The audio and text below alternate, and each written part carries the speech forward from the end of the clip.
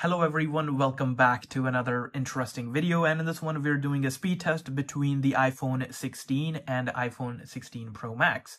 And this one right here is the iPhone 16 in a beautiful teal color and 128 gigabytes. So the base model, the cheapest one available.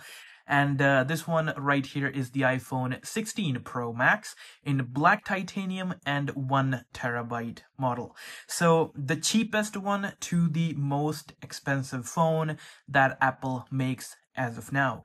So we will go ahead and turn these babies on, and we will start the test and we'll see.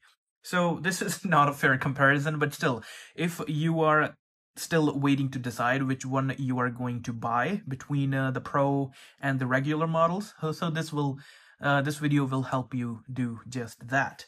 So let's turn them both on. 1, 2, and 3.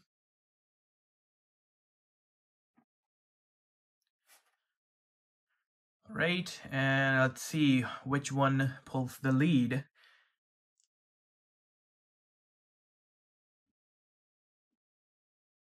Okay. Oh, nice. Okay, so the regular iPhone 16 was much faster, as you can see. This one turned on at least 3 seconds quicker than the Pro model. And let's go ahead and unlock these. Right, as you can see, both of them are currently at 100% charge and no SIM card inside.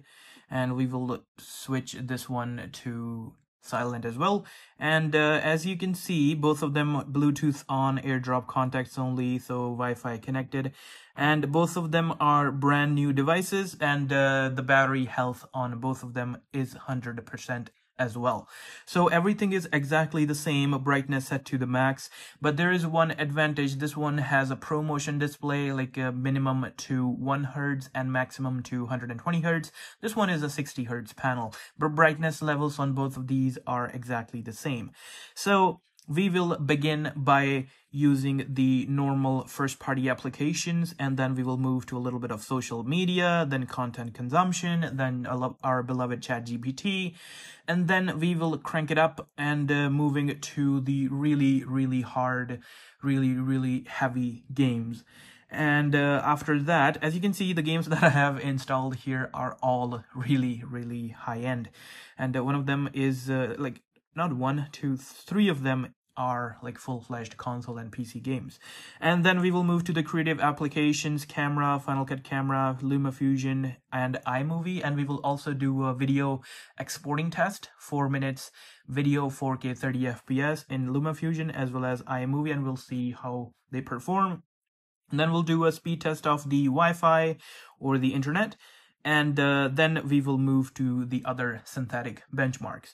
So this is the layout, and we will jump into the conclusions. And so sit tight and relax. Enjoy the video. Let's begin.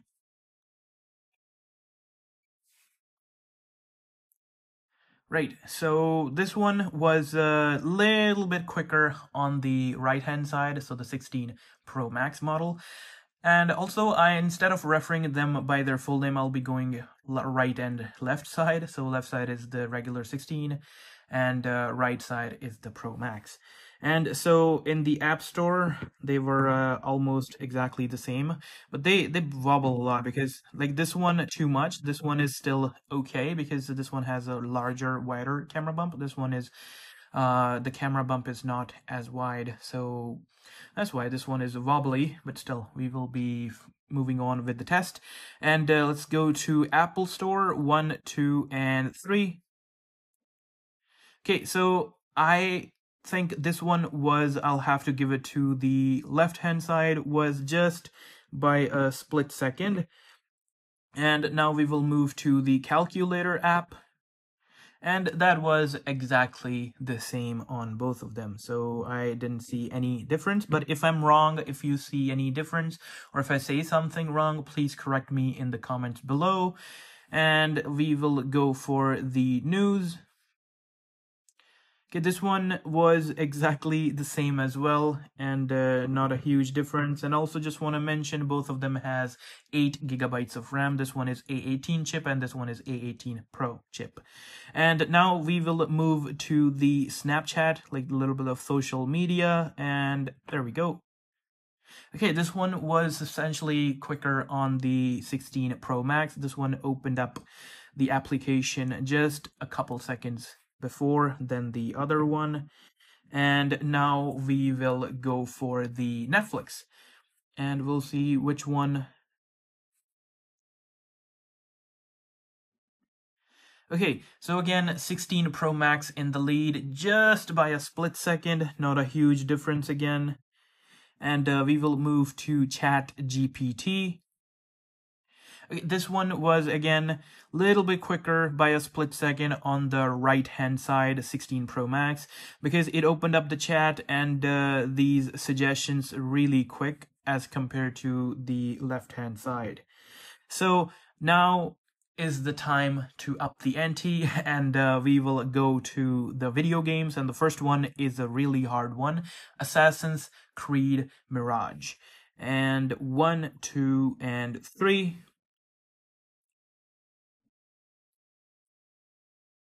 And this game is quite a huge game, so it will take some time to load, so I don't blame it. And that's why, okay, so the 16 Pro Max is in the lead in this one so far. And yeah, so just by 1 second, the 16 Pro Max is, okay, yeah, again, 16 Pro Max is pulling the lead here, but we'll wait for it to finish and we'll see how it goes.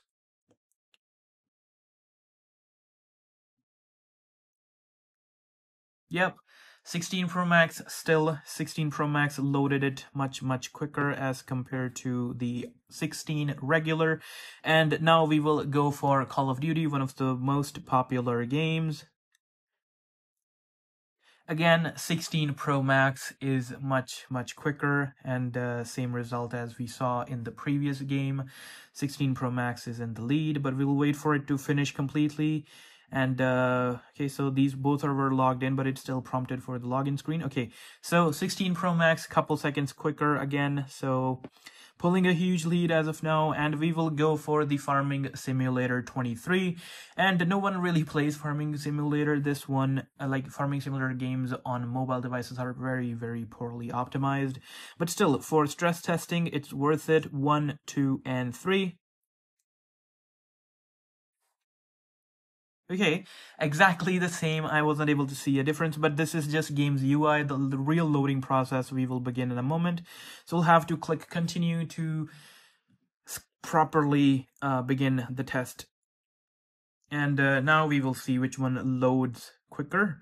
And I see the 16 Pro Max is by a split second quick. Yeah, just by a split second, not a huge difference right there.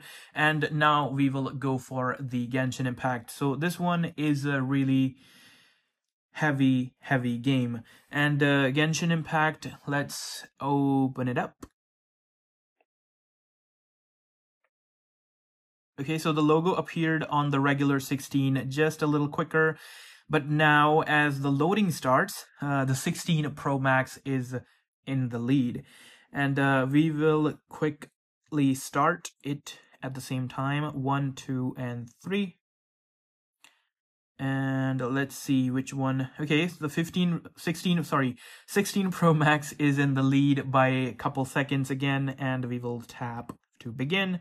And we'll see the real loading process, how much the game takes to load into the playable part. Okay, again, just 1.5 or 2 seconds difference. This one loaded up quick. I'll have to give it to the right-hand side again. And now time for the definitive edition Grand Theft Auto video games. And let's go for Grand Theft Auto San Andreas. And I've seen a lot of the times this game crashes on iOS devices, but I'm not sure if that will be the case in this test.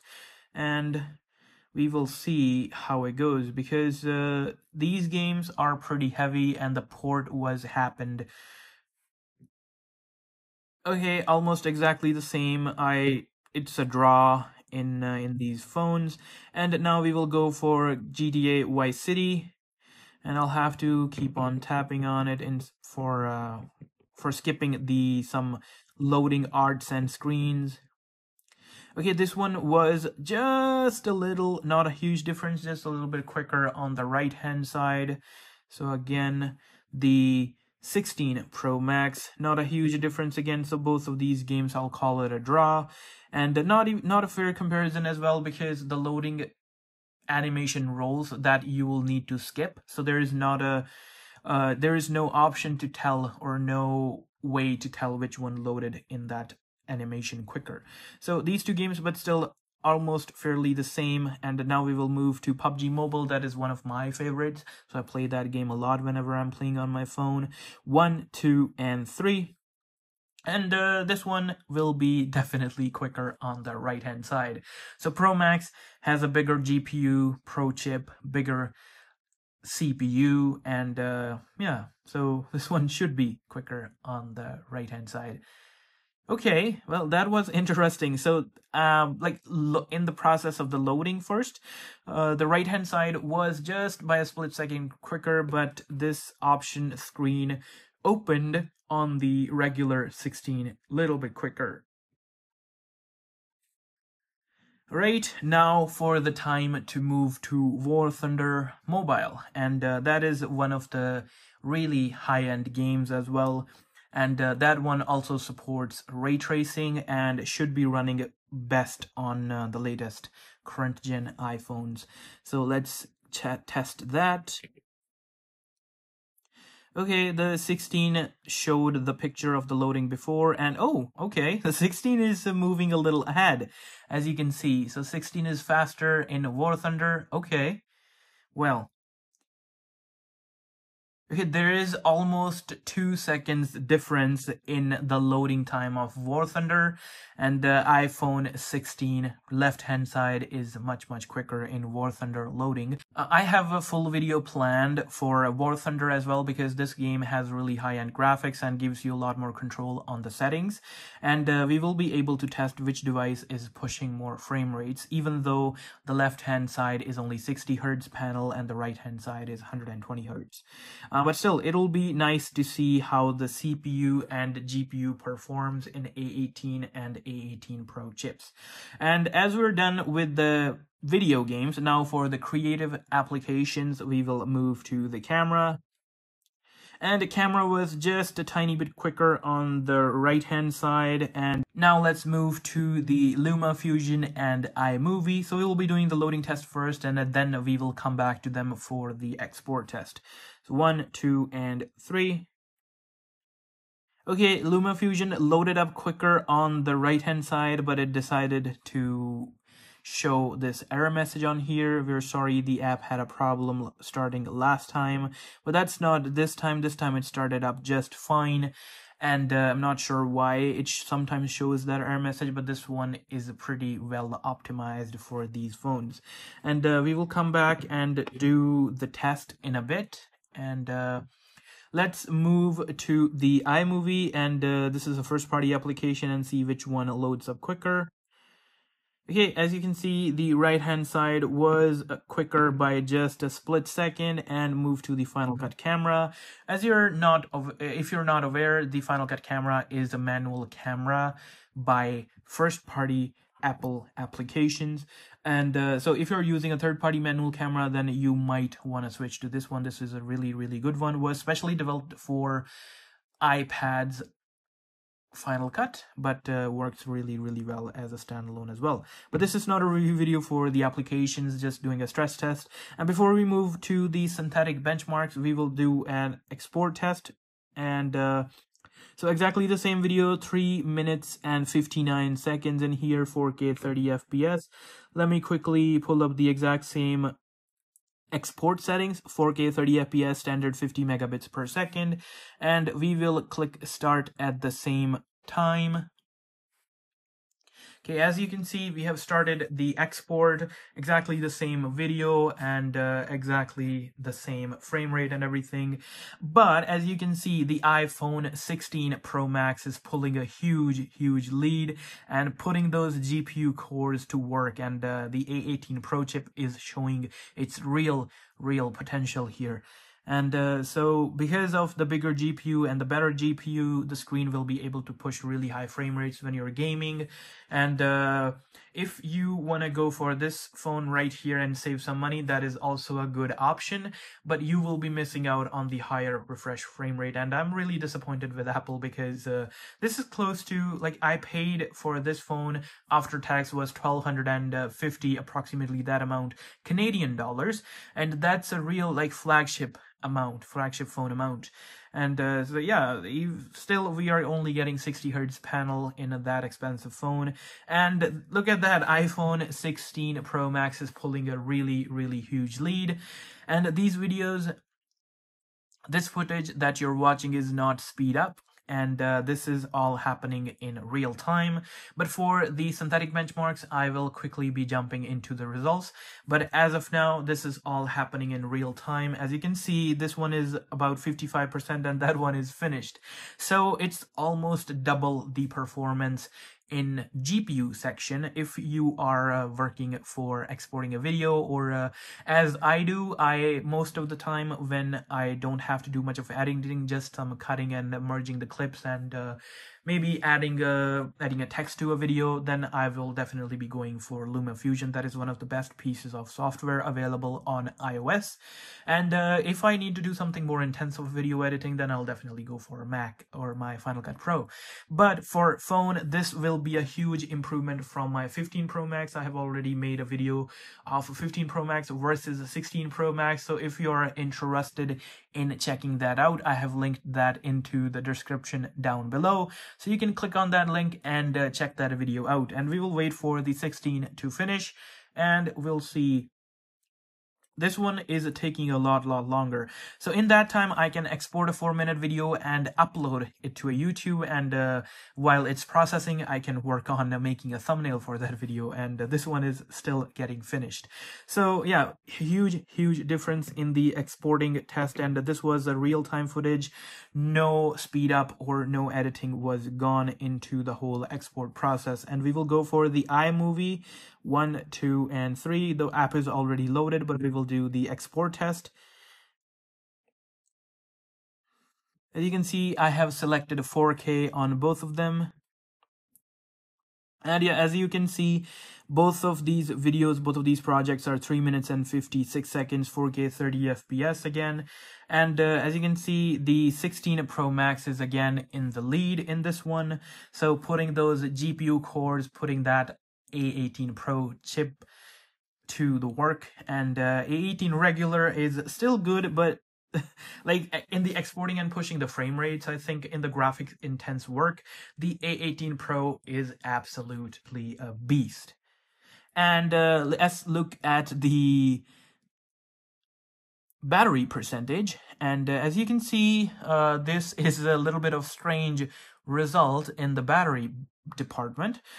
And we've been doing the exact same testing, exact same applications, opening, leaving them running in the background for about 20 minutes. The video has been rolling for 20 minutes. And as you can see, this one, the Pro model, the bigger one, is at 99% and the regular one is still at 100%.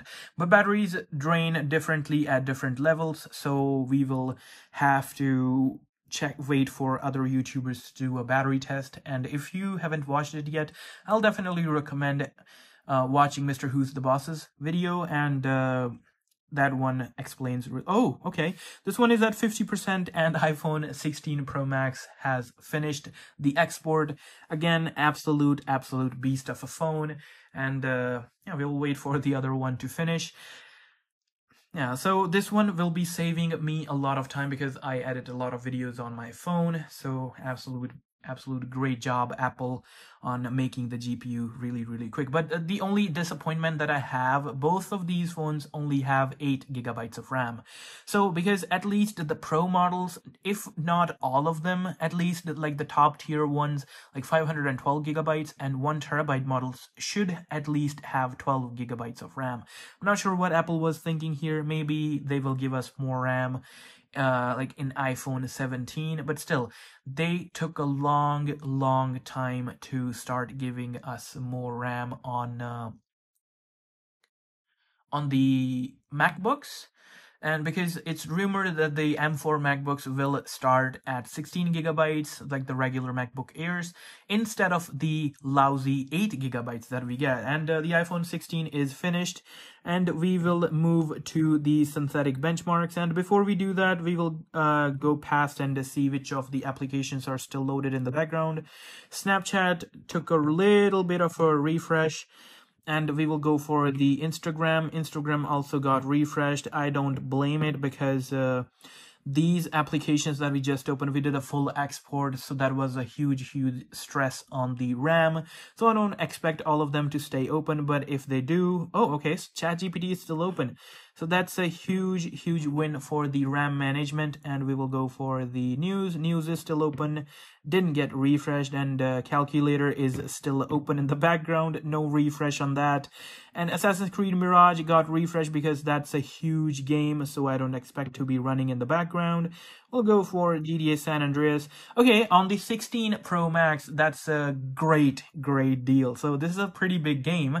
And 16 Pro Max still has GTA San Andreas running, while the regular 16 started loading the game from the scratch. And let's go for, okay, so GTA Vice City is loaded on both of the devices, so that's a great deal. So iPhone 16 Pro Max is managing the RAM a little bit better than the iPhone 16 regular model. And let's go for the synthetic benchmarks and finish this video strong, and we will go for the speed test.